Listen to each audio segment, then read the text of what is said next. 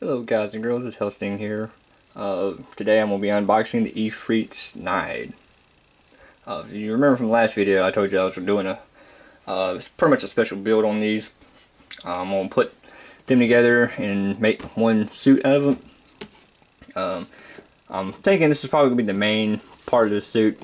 So I got my paint ideas, down, but I don't really know what body parts I'm going to use. I know on this one I'm going to be using the forearm, the sides, the back, the legs. I'll probably use this is probably the main kit, and the custom is just going to be for the swords basically, and the backpack to where the swords can go in the backpack. And I'm probably going to use the head of it too, depending on how things go. Or I might have to use the head on this one. I don't know yet. The one thing I will do though is my ideas for these tubings right here, the power cables. I'm going to have them gray, so instead of painting them, I'm probably just going to use the gray ones from the custom and put them on here. Since, I don't know how well this plastic would do with paint, so that's one of the reasons why I'm going to use the gray from the custom. Now, here we go with the manual. It's probably going to be the exact same as, it is going to be the exact same. A few runners won't be getting used. This one's probably, this is the one was done after the custom. The reason why I say after, because they might sometimes in the molding might make this one first and then make the other one, and another one get produced before this one would. I don't know if that's how they do it, but you never know. That might be how they do it at times. But anyway, this is the back with the bazooka. The one that's not going to be my custom will have the bazooka as its weapon, and the other parts I didn't want for my my custom version of it. And anyway, getting to the front page with the runners. You see there'll be some runners from the one that won't be using this one. And it's the same kit, so the putting it together is going to start the same way. You got the body, the head, the legs. Then you put all that stuff together, and then I guess you put the weapon together, and it shows you with the weapon and the knives. And now here we go with step one. It's putting the body together. It's pretty much the same, so I'm not really going to say too much about it. I'll just show you the pictures, and you can pause it and you can see what's different if you want to. And all that great, but I've already kind of talked about this instruction manual, with the other ones. So they're pretty much the same, just a few parts won't get used. Now, most of these, most modelers, most people I watched it, I'm gonna use people a lot probably, but a lot of the people I watch on YouTube, they like to do custom paint jobs, and they'll pretty much butcher the kit to get rid of seam lines and things like that. But I'm probably do the same thing, because with this right here, you see it's like a peg, and then pegs on, for the thighs. So with that, you can probably cut those pegs and just set that right over it. You're still butchering the kit, but you won't have to try to force it in there and then, bust your weld or anything like that. Or, you're gluing. So that'd be pretty cool. And some of this parts are, the way they are, so you can do things to them, like this part right here, it's a separate piece, so you could put that on there and then get rid of the seam lines, and then paint that whole leg, and then the feet you probably put on separately too, and then put the feet on and things like that, the knee pads and things.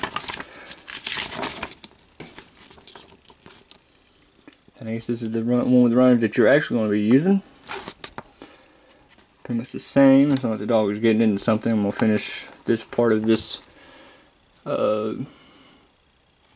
unboxing to see what she's chewing on, and to get on to her. And it's just going to be a common thing you have to do with a pet.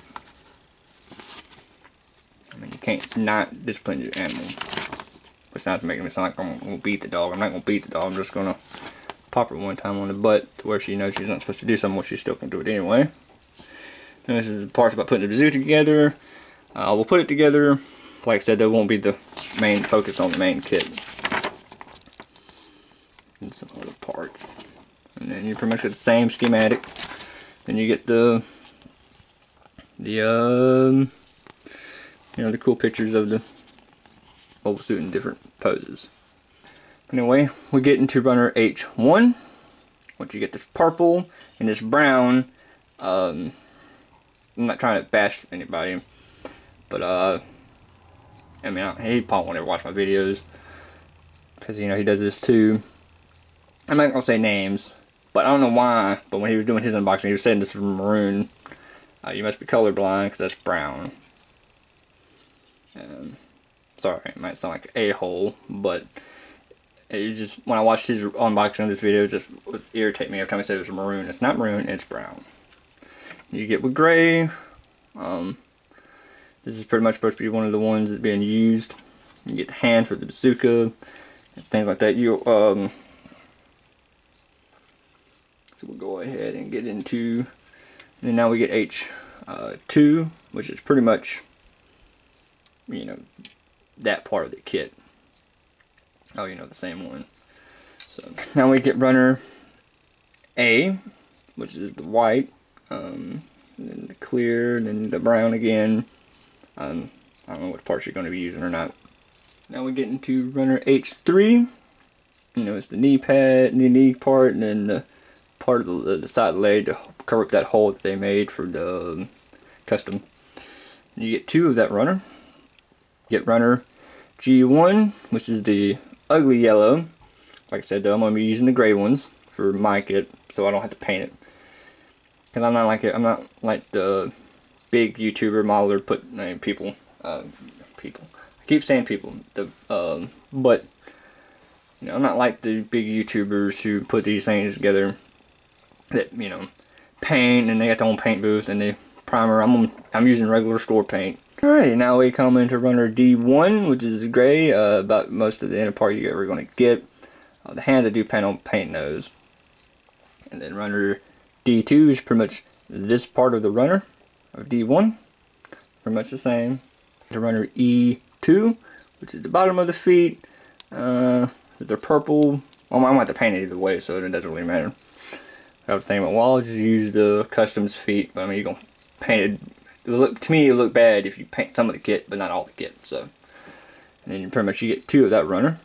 Alright, now we get into runner B2, which is more of that brown.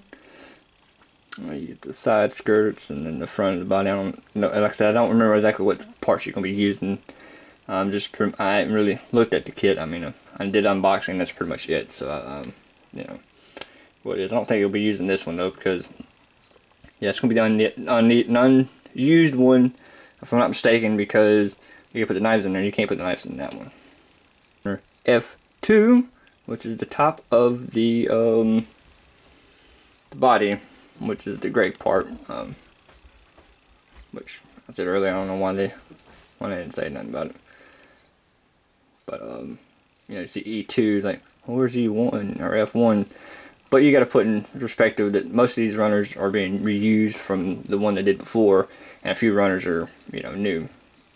So that's probably why you got F2. You probably have an F1 if you had the other kit. If I'm not mistaken, you do, because with the other kit, if I'm not mistaken, from what I remember, you got 2 of this one. Come into B3, which is also purple. This is about my only, I think, my 3rd unboxing, so hopefully I get better.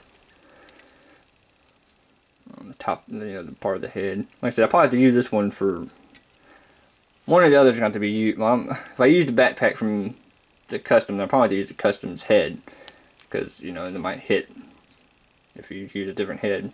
You get your poly caps, but they're just regular poly caps. I'm not going to go into them. You can. There, runner C2, which is purple. It's the legs and the back part of the hands. You get 2 of this one. E3, which is the gray. Like I said, this is the part that I was talking about that you can, you know, glue together. And if you look, there's the peg, the part of the thing that's going to be the joint for the leg or whatever. You can, you know, cut the pegs off of them, and you can easily just rub, you know, lay that on top of it, you know.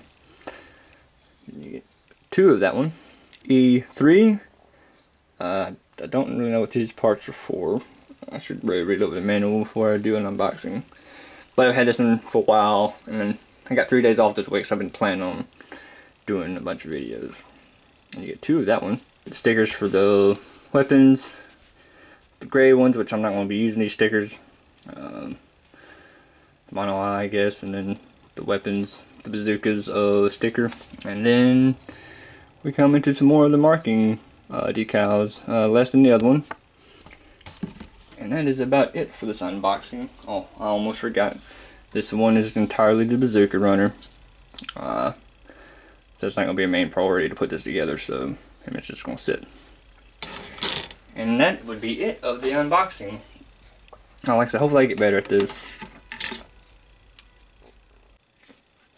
And that is it for the unboxing of the Efreet Schnied.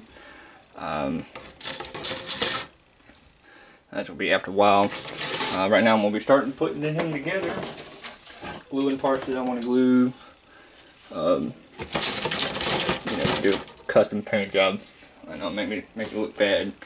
I'm putting about it for this video. I might do a work in progress. I want to show what I'm doing and you know, paint and things like that.